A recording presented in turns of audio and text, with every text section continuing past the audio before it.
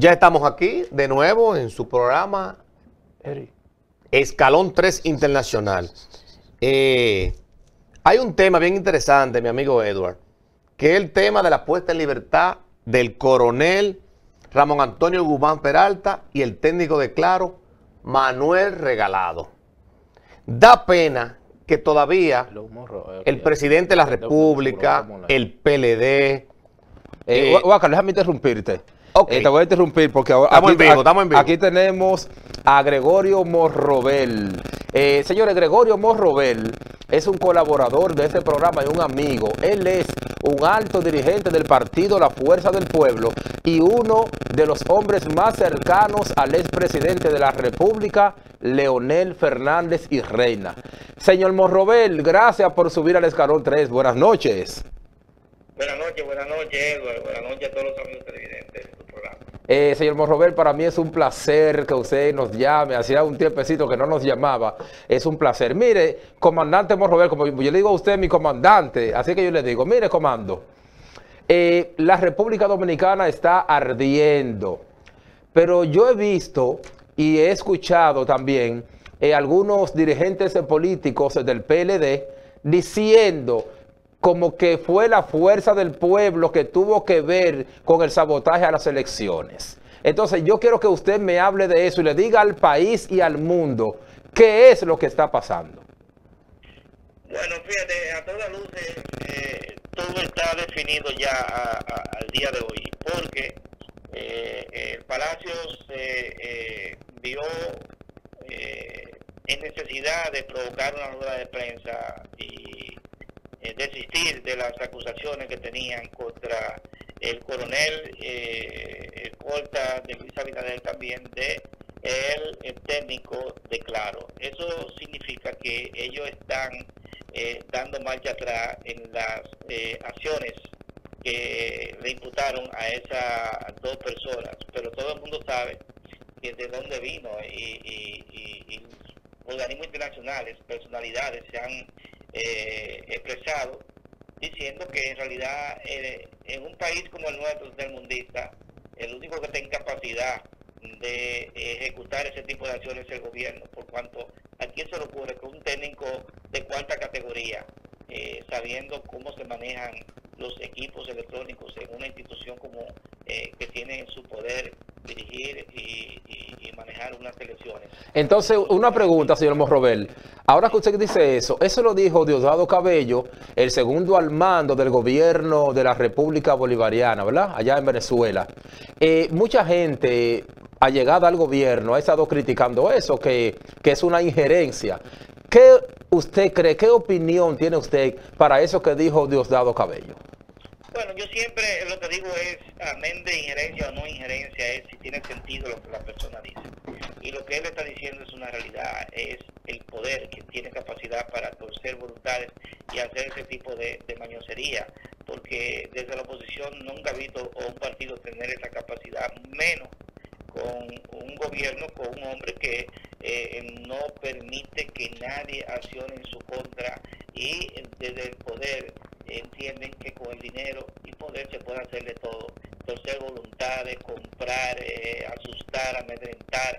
Todo esto que se está viendo hoy es un cúmulo de acciones de un gobierno que no ha tenido escrúpulos para manejarse y ejecutar acciones en contra de una población que lo que busca es estar en paz, en tranquilidad y respetando lo que son los preceptos democráticos establecidos en la Constitución de la República. Okay. Entonces, eso no se trata de que ellos siempre van a juzgar, porque claro, si ellos ejecutan una acción, todo fue dirigido a otros fraudes, como que le hicieron a Leonel Fernández en la primaria en el 6 de octubre. Esta vez quisieron repetirlo, pero no le salió como ellos pensaban. Y de ahí es que se han metido en camisa de 11 varas y no saben cómo van a salir.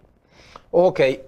Mire, yo he escuchado a mucha gente decir, oiga bien lo que están diciendo, que como Leonel Fernández quizá va a quedar en un tercer lugar, como que no le haría nada el perder, ¿no? Y que como él estaba hace mucho tiempo hablando todas las cosas en lo que concierne al voto automatizado, que fue él y que él preparó y que él sabía, como él no tenía nada que perder, él fue que hizo eso. Mucha gente ha estado diciendo eso, más del gobierno.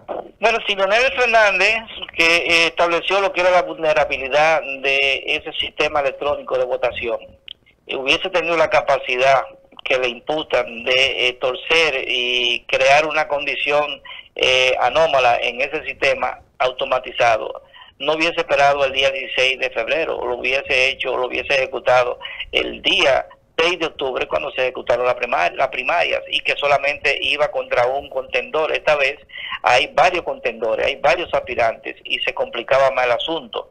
Entonces a ellos les fue bien, sí, por eso, porque ellos aquella vez todo el mundo se aisló, todo el mundo como no era con ellos, era un problema de un partido al interno, ni los organismos internacionales se metieron porque normalmente ellos no participan en ese tipo de acciones en cuanto se trata de a lo interno de un partido. Ahora bien, en este caso, lo que sí se puede asegurar es que la repulsa que está recibiendo este gobierno, que ya muchos están pensando en la probabilidad de que no llegue el 16 de agosto, cosa que nosotros no quisiéramos, quisiéramos que cumpliera. ¿Cómo? No, pero señor Morrobel, eso es grave, Morrobel. Es la primavera dominicana que se está estableciendo. Discúlpeme que le interrumpa. Eso es una primicia. Devuélvame esa cinta otra vez. Usted me está diciendo que según se ve el panorama, el ambiente, la atmósfera, es posible que este gobierno no llegue al 16 de agosto. Bueno, eso es lo que se está comentando en las redes y también en los corrillos de los eventos donde se encuentran muchos dominicanos o se encuentran.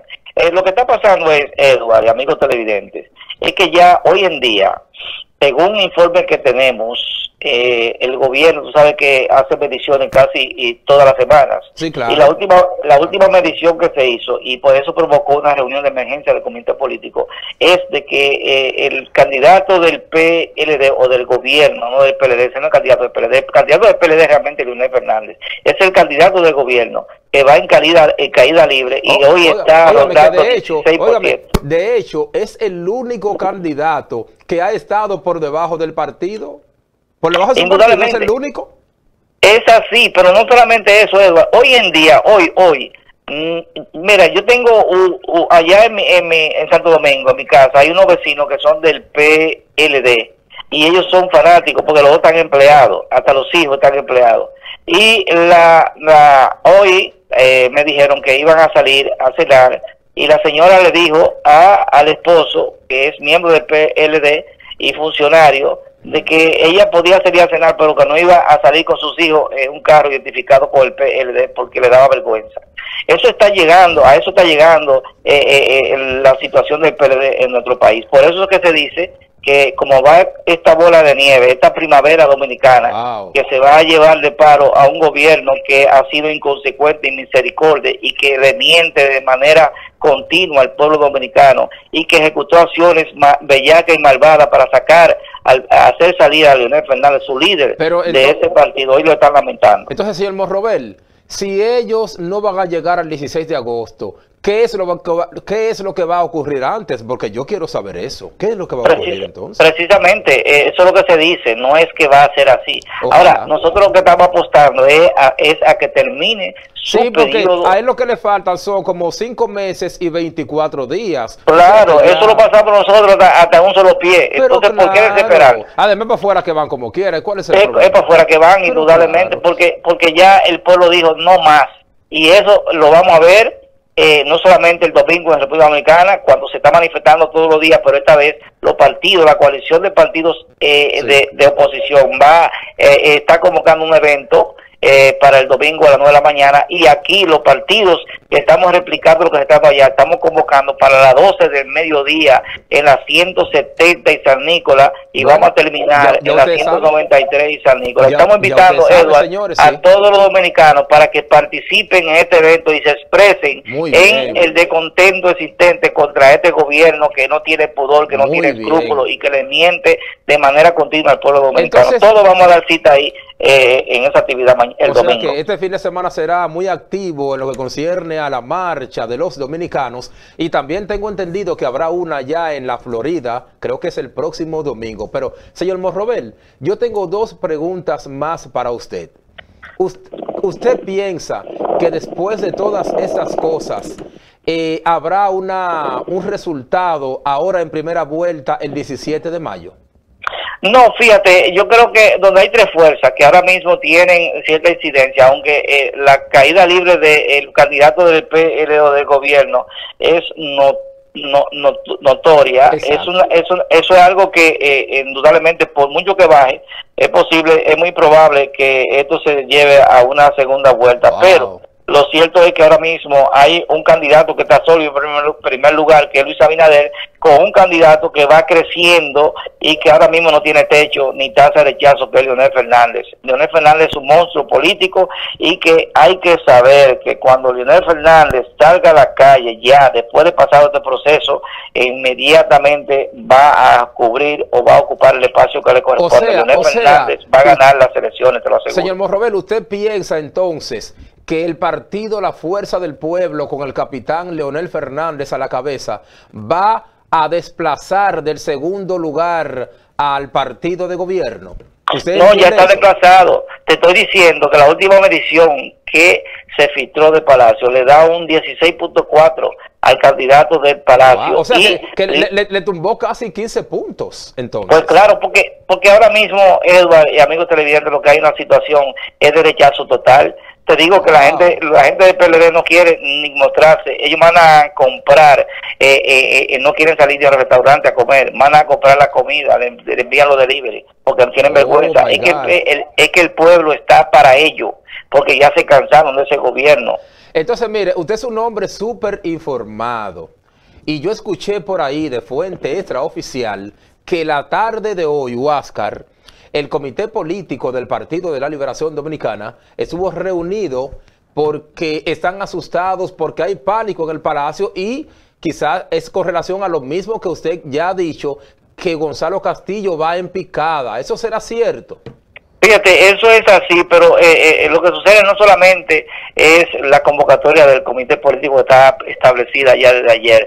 Lo que sí se sabe y que se filtró es que lo que tiene preocupado a esa instancia del comité político y del gobierno es que el candidato de ellos, en vez de subir, lo que va es en picada. Y se reunieron después de esa reunión.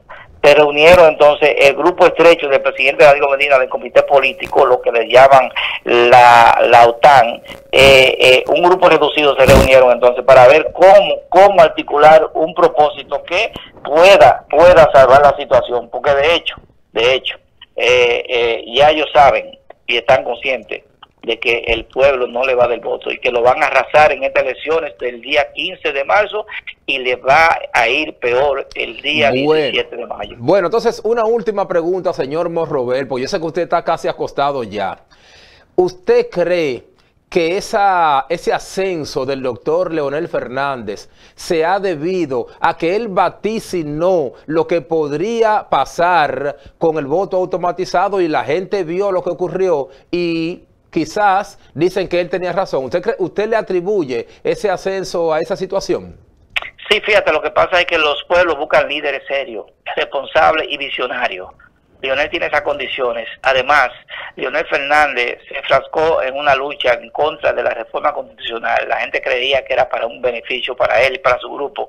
Y después se dieron cuenta que Leonel lo que estaba procurando la estabilidad y el respeto a la Constitución de la República, que beneficia a todos los dominicanos, no a un grupito. Y ganó esa batalla. Impidió que Danilo reformara la Constitución para eliminar el transitorio número 20. Luego, Leonel Fernández se enfrasca en otra batalla en contra de el candidato del presidente Danilo Medina, y le gana las elecciones aún con todo el dinero del mundo. Era por Álgana que lo llevan a la calle, y con todos los ministros en la calle, con todos los miembros del comité central, síndicos, regidores, diputados, todo en contra de Leonel Fernández, y Leonel Fernández le ganó las elecciones. Sí se estableció claramente que si le dieron el triunfo a el Penco, entonces eso se debió al fraude colosal que realizaron. Pero hoy la gente se dio cuenta que realmente hubo un fraude, porque se demostró que ese sistema de votación automatizado es muy vulnerable y Leonel se lo gritó a los cuatro vientos y nadie le hacía caso. Hoy hasta Participación Ciudadana está diciendo que ese sistema no se debe aplicar y fruto de ello ya no se va a votar con ese sistema. Se pudieron haber ahorrado más de 8.000 millones de pesos si le escuchan a Leonel Fernández. El pueblo le está dando la razón a Leonel Fernández porque Leonel Fernández no habla por hablar, habla con conciencia y con criterio. Bueno, señor Morrobel, eso está difícil, pero señor Morrobel, yo le quiero dar las gracias a usted por siempre estar colaborando en ese programa. Muy valiosas sus informaciones, muchas gracias y de verdad le deseo que pase una feliz noche. Gracias, Eduardo. Y dominicanos que vayan al domingo a las 12 del mediodía a las 170 y San Nicolás. 170 y San Nicolás. Y ahí vamos a iniciar lo que es un propósito que se está llevando a cabo en Santo Domingo y lo vamos a realizar aquí también. Bueno, pues ahí estaremos o de lo contrario mandaremos entonces parte de nuestro equipo para que nos excuse con ustedes. Señor Morrobel, muchas gracias y pase usted feliz noche. Gracias, igual, cuídense. Okay. Señores, ese era Gregorio Morrobel, alto dirigente del partido La Fuerza del Pueblo y uno de los hombres más cercanos al doctor Leonel Fernández. Ya ustedes pueden ver cómo están las cosas. Miren, por otra parte, señor director, usted tiene, yo lo sé, yo quiero hablar, Huáscar, sí, acerca de los mensajes de texto que estaban enviándose el coronel y el técnico de Claro. Nosotros yo quiero que hablemos un poquito de eso porque tú sabes mucho de investigación. Claro. Yo también, que trabajé durante 5 años en departamentos investigativos. Y yo quiero que podamos hablar un poquito y vamos a interpretar un poquito. No, el señor director me dice que hay 2 comerciales y él se va a una pausa comercial y luego vuelve, entonces nosotros estaremos preparados. Así que, señores, no se vayan, no se muevan, no le cambien, porque volvemos en breve.